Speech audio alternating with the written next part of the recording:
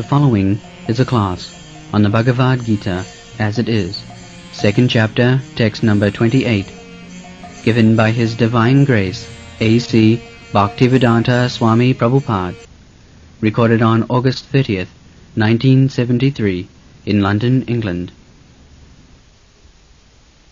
Translation. All created beings are unmanifest in their beginning, manifest in their interim state, and unmanifest again when they are annihilated.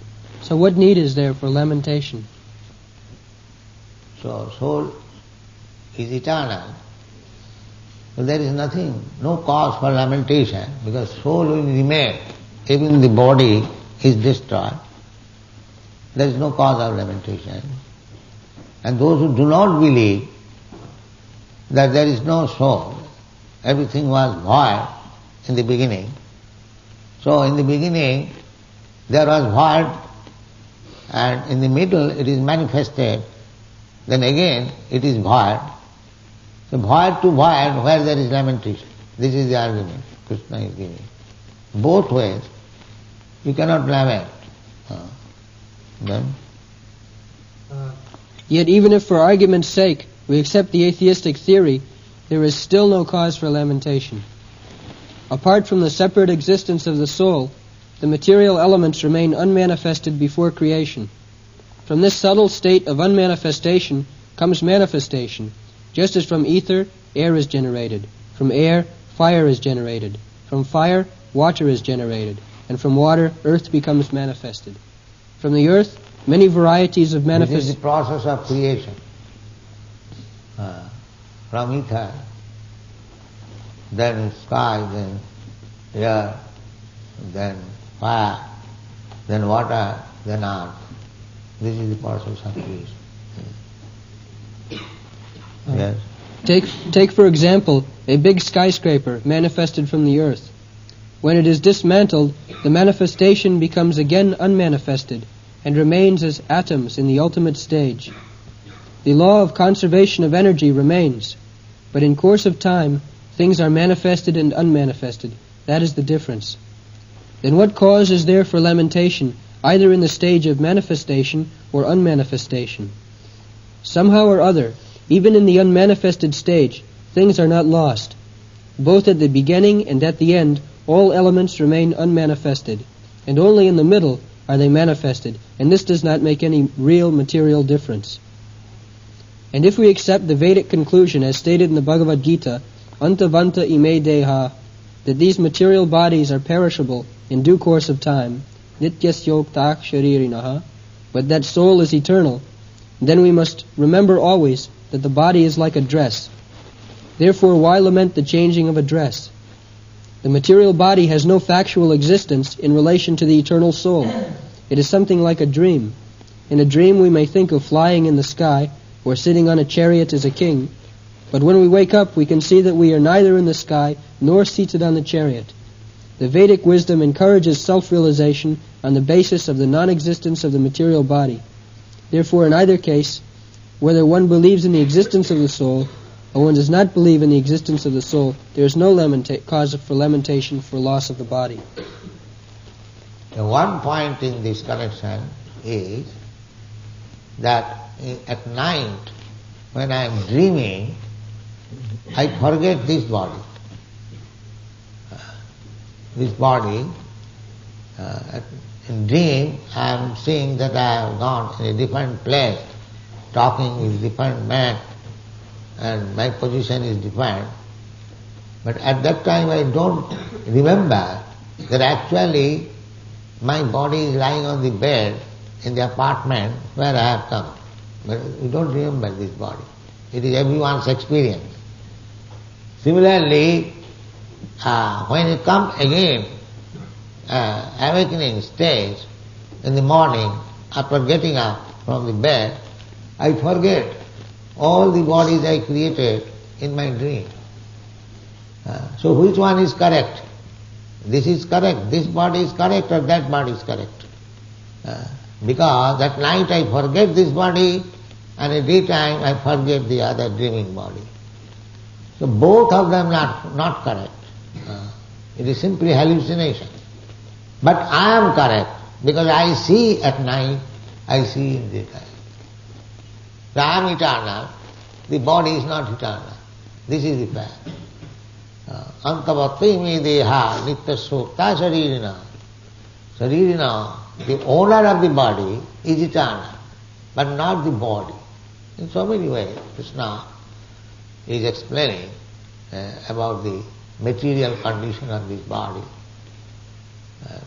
But those who are not very intelligent, with poor fund of knowledge, it is very difficult for them to understand. Otherwise, things are very clear. This point is very clear. That at night I forget this body.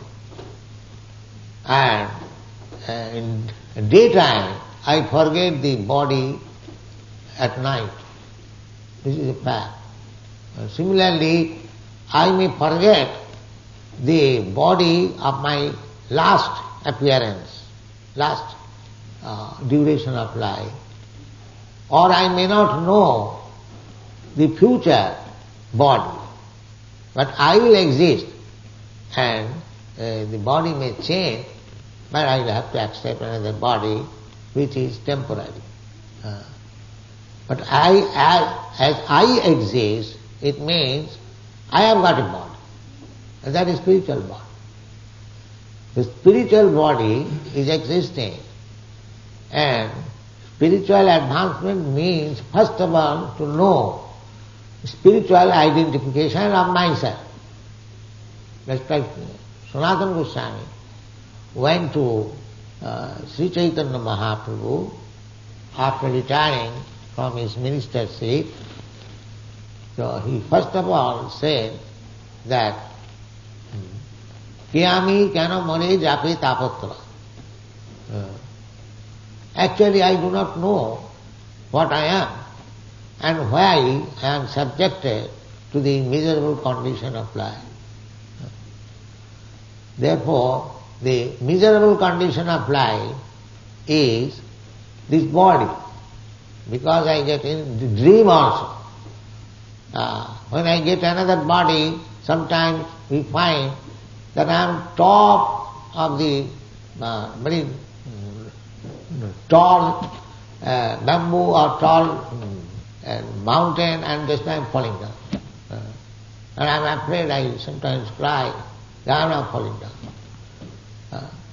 So, these bodies, this material body, which body I belong to, which I am, actually I do not belong to any of these bodies. I have got a separate spiritual body. So this human life is meant for that realization, that I am not this material body, I am spiritual body. Then next question will be, then what is my function? In the present body, under some material condition, I am thinking this is my body, and the body is produced under certain condition of this country or this family. Therefore this is my family, this is my country, this is my nation, everything in bodily concept of life.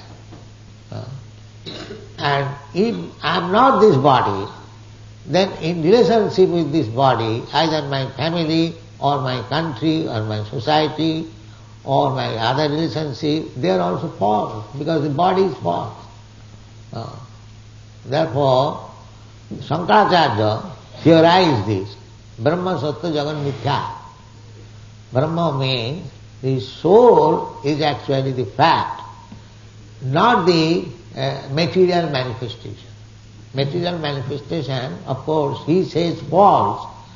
We don't say false. We say temporary. So our main concern is that I am not temporary. My body is temporary. Now I am working for the body. That is illusion. Aham mamet. Then what is real fact? Real fact is that I am spiritual particle, and the whole spirit is Krishna or God. Therefore, as part and parcel of God, it is my duty to serve God. That is spiritual life, bhakti yoga. That is called Sarupa.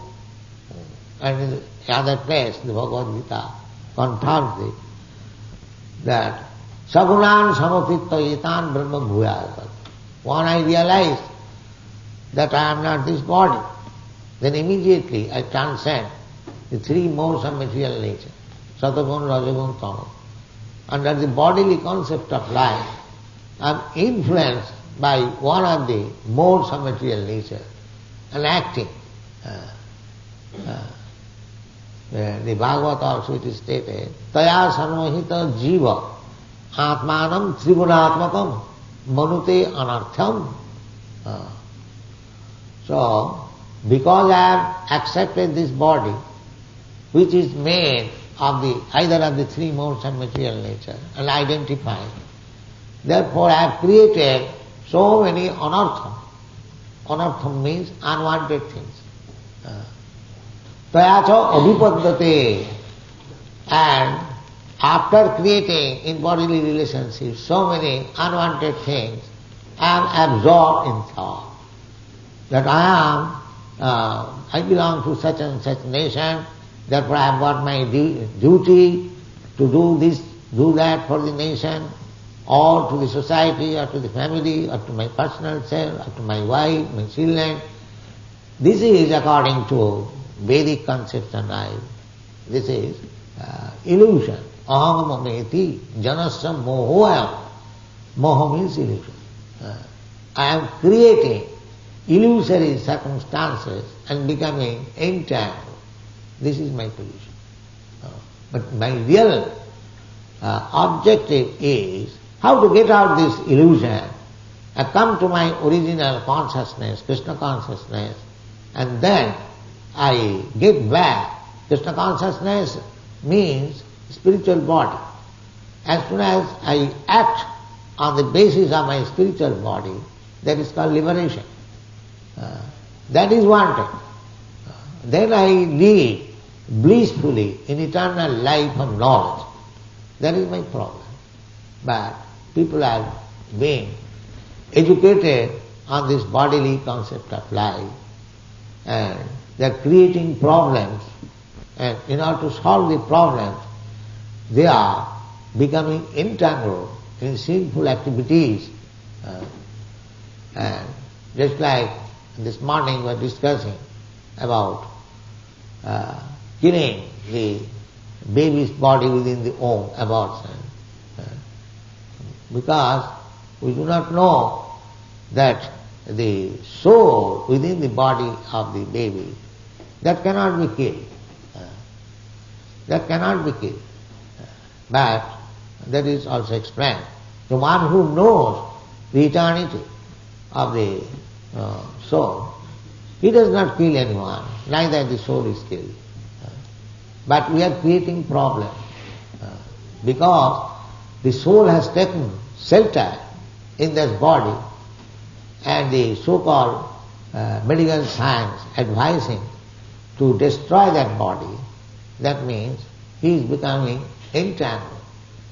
The person who is advising understand that when gentleman comes here, his wife is a medical doctor, and her business is to check the pregnant woman and advise whether the child should be killed or not. This is the business.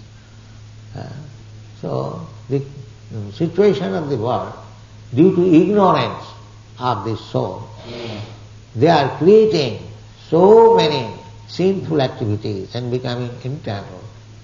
But they have no knowledge how they are becoming entangled. This is Maya's pratyavadmika shakti, avaranatmika.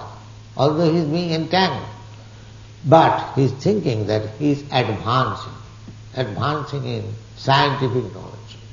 This is their knowledge. The gentleman was talking that he is a mining engineer. The mining engineer, his business is to make the atmosphere within the mine very comfortable. Just imagine, he has gone down within the earth just like the mouse hole, and he is improving it. Mouse hole. After being educated, after getting degrees, his position is to enter into the dark, hole of the earth, and he is trying to scientific advancement by cleansing the air within the mind. He is condemned that he has been forced to give up the outer space, free air. He has been condemned to go into the within the earth, and he is proud of scientific advancement. This is scientific advancement. So, Manute Anartham, that is Vyasadeva. Vyasadeva, before writing Srimad Bhagavatam, under the instruction of Narada, he meditated. What is the position? Bhakti yoge manasi sammak pranihite amale apassat purusam purnam mayanta tadapasitam. He saw, realized, there are two things, the Maya and Krishna. Mayanta apasitam, taking shelter of Krishna. This Maya cannot stand without Krishna.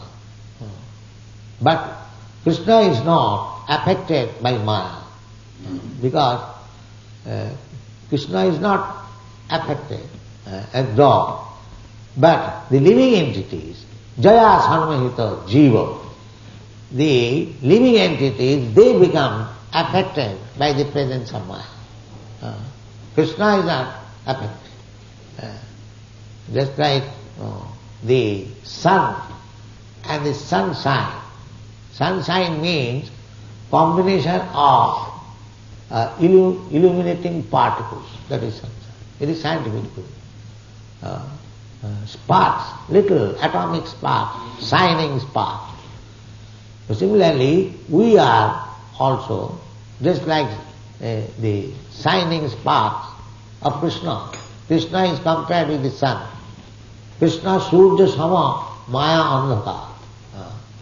Now when there is cloud, Maya, the sun is not affected, but the small particles, sunshine, they are affected. Just try to understand. Here is sun, and below, many millions of miles below, the cloud, and the cloud is covering part of the sunshine, which is combination of illuminating particles. So, the Maya or the cloud cannot cover the sun, but it can cover the minute shining particles. So we are affected. Krishna is not affected. Therefore Vyasadeva saw apassat purusam purnam. He saw, just like in aeroplane, you go above the cloud, the sun is not affected at all by the cloud. Although below the aeroplane you will see vast mass of cloud. Similarly, Maya cannot affect Krishna. Therefore Bhagavad Gita says, Daivijesa gunamai momo Maya. Momo Maya, Krishna says, my illusory energy. Krishna is never affected by the illusory energy. Exactly like the cloud.